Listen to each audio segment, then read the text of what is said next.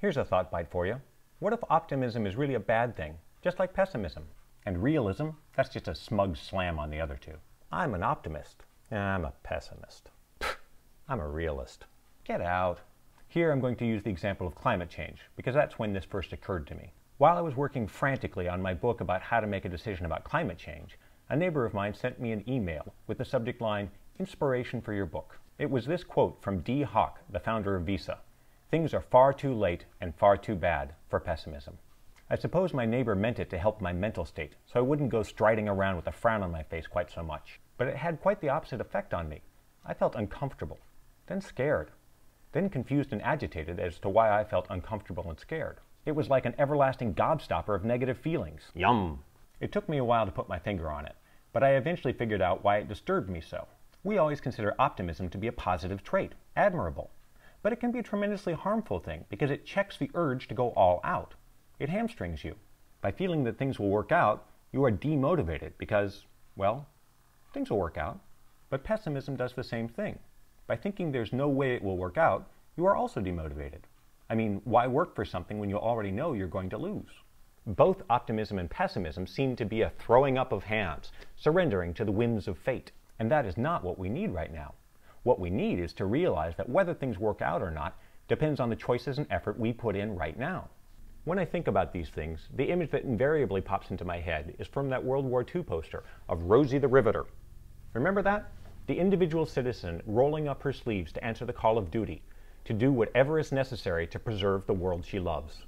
That is the embodiment of the mindset we need right now, but we don't have a name for that attitude. It's neither optimism nor pessimism, nor the bastard child of realism.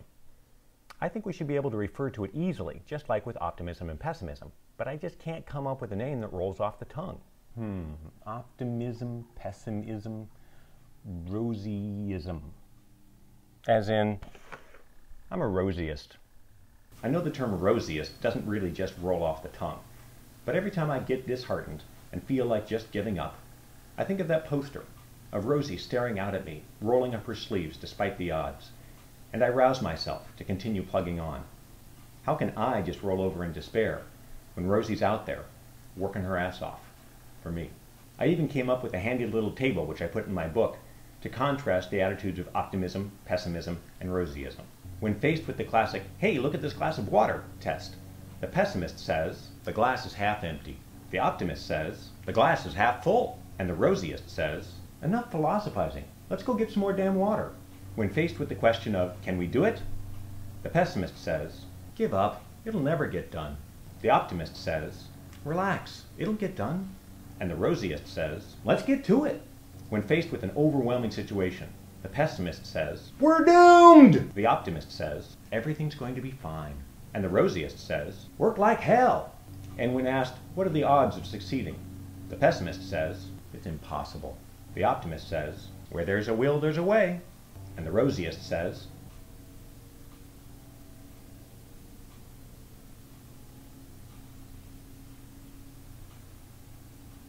I'd like to know what you think about this idea of Rosieism and its contrast to optimism and pessimism, especially whether you can come up with a better name than Rosieism. So chip into the comments. Maybe together we can come up with a better term, and even a better idea. As always, feel free to forward this video to others and ask them to come back and contribute. The more brains on the problem, the better. For now, this is Greg Craven. Just thinking.